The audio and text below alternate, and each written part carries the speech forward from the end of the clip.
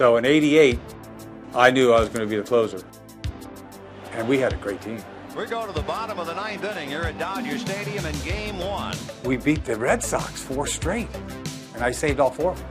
2 out, ninth inning, Oakland 4, Dodgers 3. And I got the MVP of the ALCS. So I was like, yeah, I was living in it. And he walked him. So I went from the ALCS MVP to the first game of the World Series. Hello.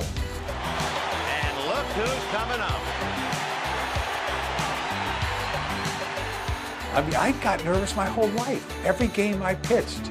But it was routine. I always felt like that. All year long, they looked to him to light the fire until he was physically unable to start tonight. Kirk, he was a tough guy to play against, man.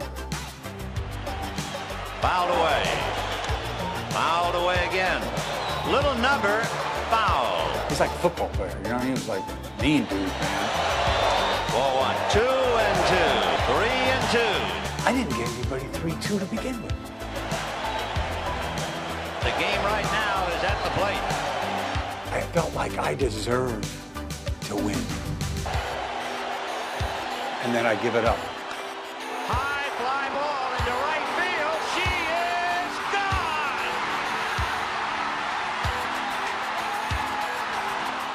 gone. Here we are 30 years later. And they talk about, oh, they turned the page. Nobody turned the page. You give it up, it hurts.